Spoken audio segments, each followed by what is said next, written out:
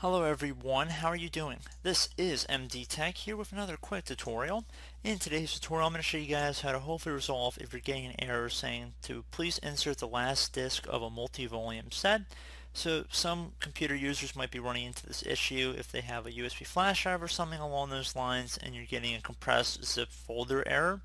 So we're going to jump into it and we're going to start by opening up the File Explorer window. So either open up the File Explorer icon down here, or alternatively go in the Start menu, search up File Explorer. Then you want to go up to the View tab up at the top, left click on it one time. So on the right side here, check mark where it says Hidden Items.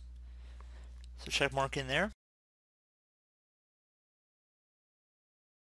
So now you'd want to go to this PC on the left side here and open up any drives you think have the zip file that you're having the issue with.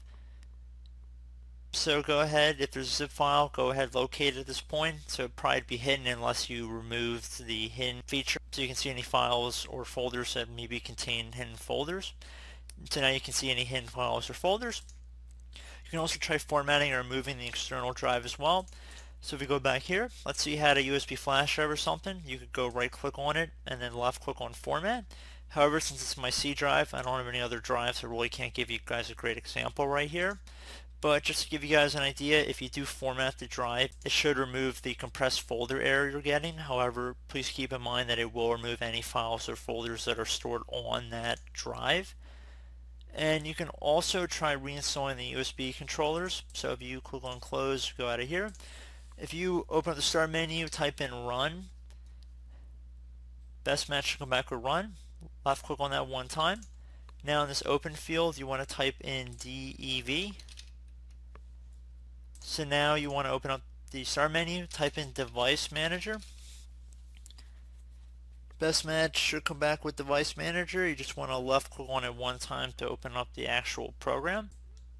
Okay, so in device manager you want to go underneath the USB or universal serial bus controllers.